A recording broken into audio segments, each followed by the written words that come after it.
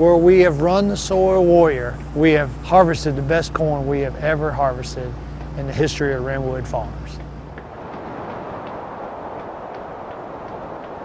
We're in a continuous no-till environment. We're 30-inch row corn. We plant 7.5-inch row beans, and we also plant 7.5-inch row small grain.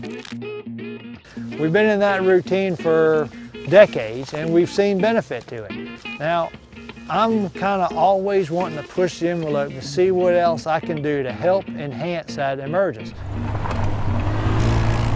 Well, in the last 2 years, we've kind of decided to try another route. So we've been introduced into the SoilWarrior. We're tilling only about a 7-inch band of our soil, still leaving the rest of it on our 30-inch rows in a no-till environment. Things that we're seeing, our ride is so much smoother, our seed placement is even better. Here, I thought we were doing a good job before, but we've even enhanced that, and we're getting that uniform emergence. Compared to our no-till environment, when we're planting across those strips and we get a rain event, it dries out quicker, and then we also notice the soil's not sticking to the closing wheel, the gauge wheels, nearly as bad in the stripped environment compared to the no-till.